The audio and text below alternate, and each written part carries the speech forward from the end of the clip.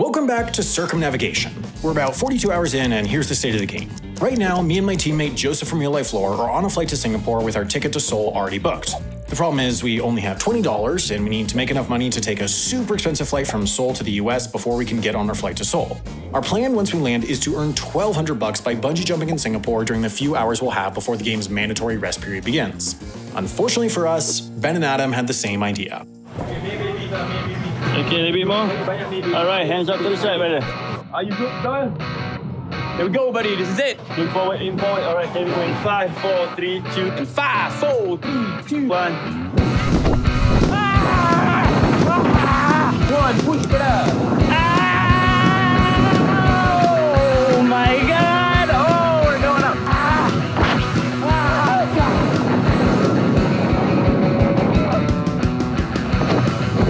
Whoa! We're going back down again.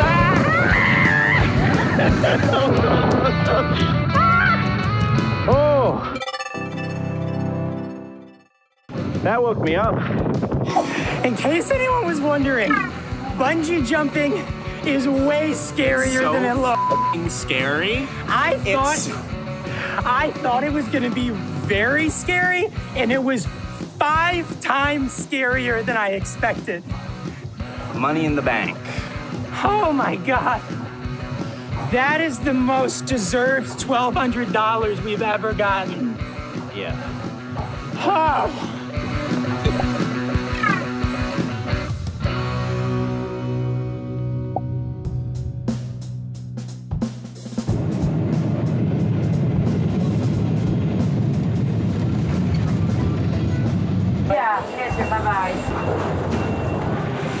Okay, we've made it to Singapore. Yep, we're back. Which is the good news. The bad news is you saw the text, right? I do, yeah. Okay, so the bad news is that Adam and Ben completed the bungee jumping challenge, and that was kind of our whole ploy. So I don't know what else can we do before the rest period. I don't know. I mean, I looked, and like everything, like the 2 other big ones, Universal and paintballing. Yeah, there's no way we could do that. They both require reservations. They stopped doing challenges around like 11 or 12 a.m. Central European time. There was a 1 p.m. flight to Singapore from Milan, where we think they were. So you think there's maybe a good possibility that they're here with us, or will be here with us for the rest period? There's also very few cities where you can bungee jump. Yeah. Like that easily. So you think they may have done literally what we were going to do? I think there's a very real chance they're here, which means like the challenges that are easy for us are gonna be easy for them. We could definitely earn some more money. Hey, those people are kayaking. Oh, Those people are kayaking. We're gonna see if we can figure out where that person got that kayak. yeah, I'm gonna look at the kayak.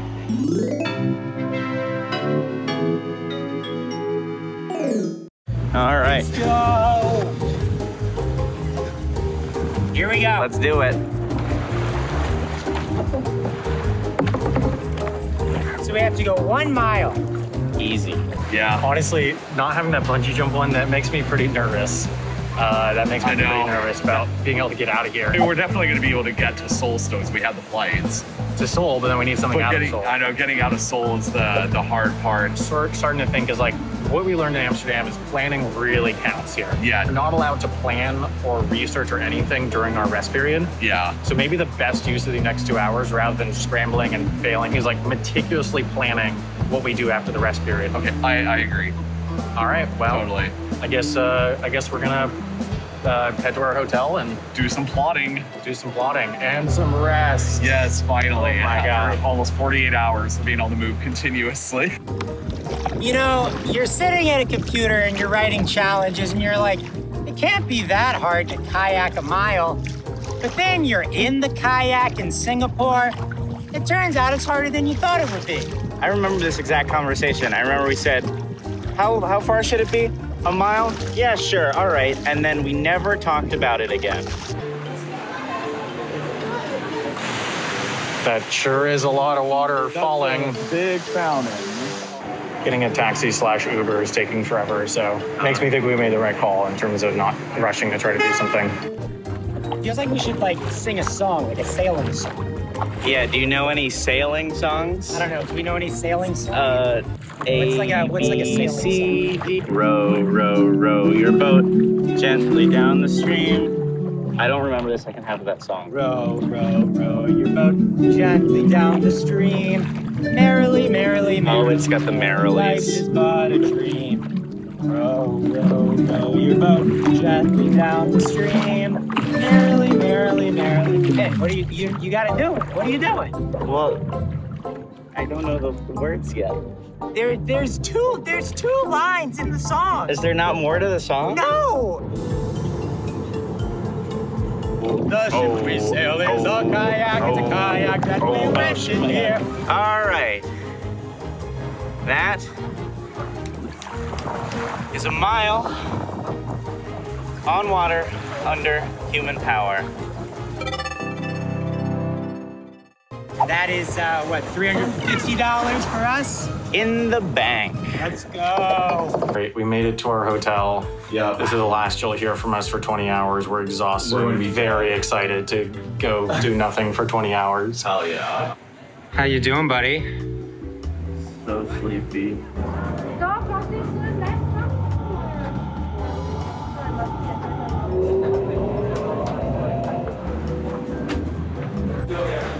Okay, we just arrived at the hotel. The break period is starting. I've never been more excited to take a shower in my entire life. It's truly the most wonderful time of the year. Okay, so for the next 20 hours, the game is paused. That means no forward progress, no challenges, and no strategy talk. All we're supposed to do is get a relaxing night of sleep in an actual bed. It's about 4 a.m. and I've just awoken from a nightmare where Sam and Joseph beat us in the race before we could even get to Australia. So hopefully that won't happen in real life. It is 4 a.m. I've been trying to get back to sleep for like an hour or two now, failed completely. So I decided to wander the streets towards a 24-hour coffee shop and then explore Singapore. At the coolest it is ever in the day. It is 84 degrees out, it is humid, it is hot, and it's 4 a.m. This is unbelievable. I don't know how people live here, and I especially don't know how we're gonna run through the streets completing challenges tomorrow. This view really tells you what Singapore's economy is all about. See, bank, bank, bank, bank, bank, bank, bank, bank, bank, not bank, bank, and then a fancy hotel. All right, we're having some dim sum for breakfast. Happy breakfast, Adam. Good morning. Good morning.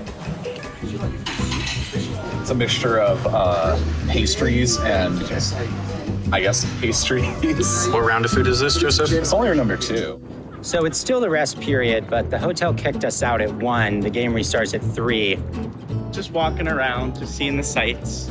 We're at the only thing that I knew about Singapore before coming here is the thing we're going to go see. You have anything funny to say, Ben? No, I just think those are really cool. Anything funny to say about this? No. But I have a fun Singapore fact. Okay. You know that it's illegal to eat a durian fruit on the subway here? It's not relevant to this, I just thought of it. Thought that was interesting. Perfect content, Ben. Yeah. It is 2 minutes to 3. We're almost back at it. Now comes the stage in the game where for some stupid reason, I actually feel genuinely physically nervous to complete a completely arbitrary game that we just made up the rules for. I also feel really nervous. I don't know why. Which is stupid. Yeah. Why would we feel nervous? I feel so much anxiety in my stomach just about making it. Making it back and making it back on time is super nerve-wracking. Yeah. Well, the thing is beeping. That's great. That indicates that The game is back on. the first thing we need to do is book our flight to Australia. Then we also need to book our onward flight from Australia, so we're booking a flight to Fiji because it's not that expensive. We also have a ton of administrative stuff we have to do. We have to get our Australia e-visas approved. We have to get travel insurance for Fiji. And then once we get to Australia, we have to have COVID tests ready to take. Before we leave here, we have, 4 hours until the flight we're planning on taking to Australia. Yeah. So we are going to do another challenge. We are going to eat at a Michelin-starred restaurant.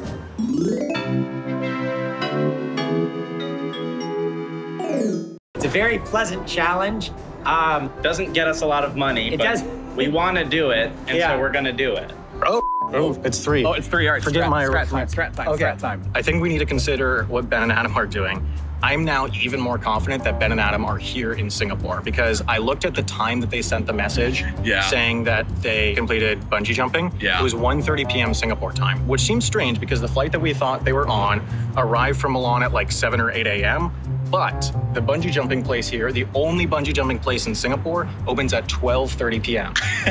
I'm super sure they're here, which means they're very far along. And unfortunately, I did the back of the napkin math, and I believe that they have around $2,000 in the bank right now. That's so much more than us. That is because we're broke. We have like $25 or something.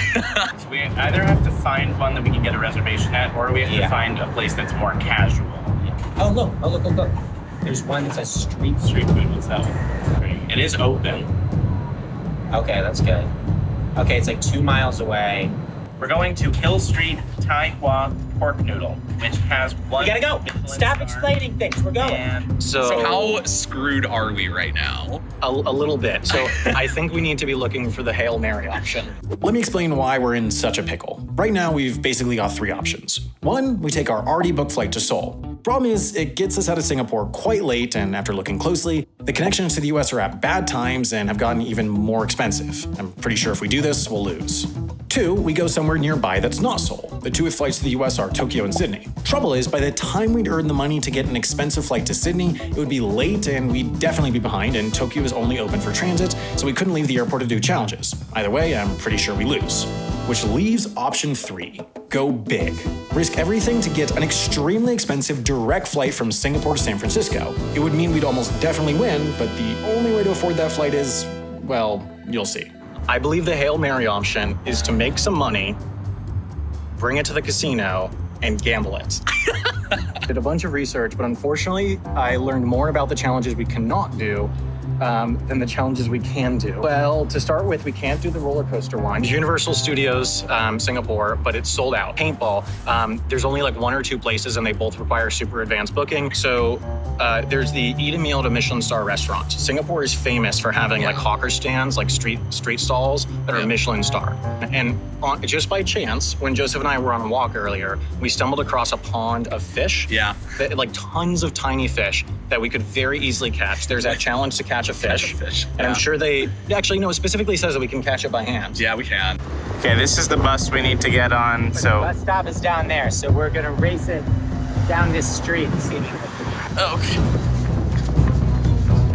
Ow, my feet hurt. Okay, so let's find a Michelin star hawker stand, head there. And then if that goes super quick, I think we could still have time to go catch the fish. If we can get just enough, if we can win just enough to get that flight. Yeah, so we should calculate our bets to get exactly what we need. If we win. But if we win, it's so epic. We'll win that's the all of I know, this. that's the most incredible story, and Ben and Adam will be so pissed. They would hate that if we went on gambling. Okay, speaking of YOLO strategy, we gotta go. All right, it's 3:10. All right, let's go.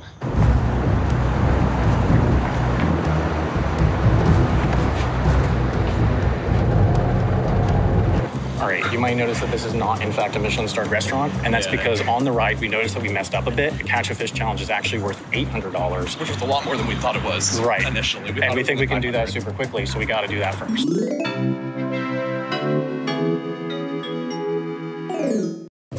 I figured that we can turn this into a net just by poking a few holes in it. Just tiny, tiny, tiny, a little bit of pressure. It's a big one. I know. All right, that is kind of big, unfortunately. Oh, damn it. Here, first of all, we need to not get caught, because I know, this seems what if we went on the far side? This seems highly illegal. Okay, there's no security cameras around, right? Oh, except for that one right there. All right, as we've been walking, I have booked our flight to Australia. We're gonna explain why we're going to Australia once we get our food. Oh, this is not that bad of a line at all. About to just get destroyed by this thunderstorm. We might.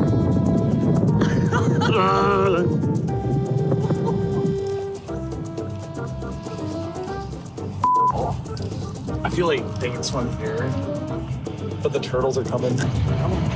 Oh no! I got my foot all in it. My foot is so soggy. Fishing is much harder than we thought. These fish are too smart. They're like the pigeons. You were right all along. I hate when the challenges are challenging. I know. They say there's plenty of fish in the sea. Well, this is not a sea, Sam. Okay, here's what we'll do. I'll stand in that one spot with the bag. staying very still. You grab some small rocks to scare the fish, okay?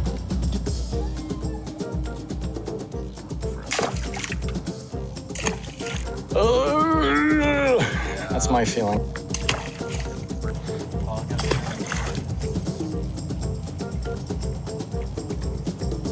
Oh, someone's coming. Okay, so we just found out that place is cash only. So I am running to the nearest ATM to try and get cash in time. We wandered off for a second and that family picked up our bag. Yeah, they came back and picked our bag up. They must have thought it was litter. Yeah. Which, like, props to them. So now we're bagless, because I think that guy's just throwing the bag away. I think we should give up. Yeah, I think. You're almost an hour. Yeah, and that family is still there. We should probably just go and try and do the Michelin star restaurant in the Crickets. Worry about the Michelin star taking a while.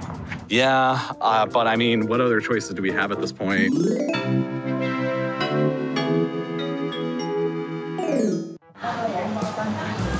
Hello to the audience. We got 2 dishes.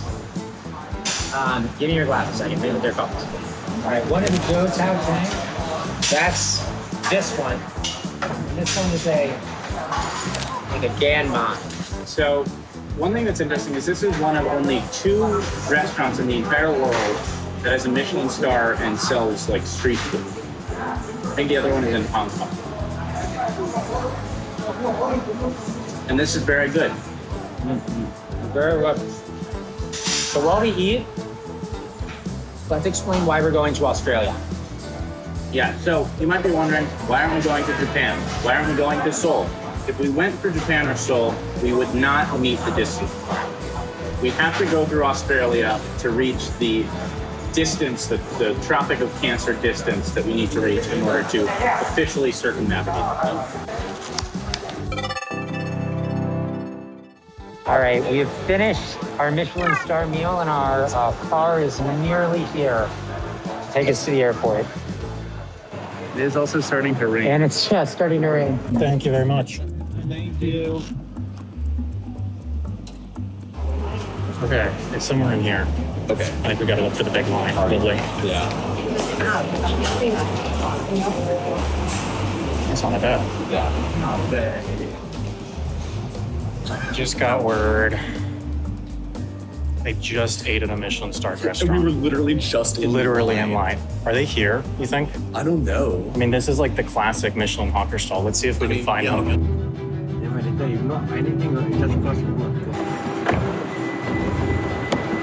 Wow, you're really limping there, buddy. Boy, my feet are messed up. I don't see them, but I don't think they're here. that is so frustrating. We literally We were just in- keep hitting L's. I know. We were like 3 spaces away from getting the Michelin star. And if we went here first instead of trying to catch the damn fish, I bet they didn't even need it. I bet they just like wanted some dinner. I cannot believe how many L's we're getting. Oh, I feel like we should just do something super easy, like get drunk and then just like YOLO our money. We can I know. make the money through traditional.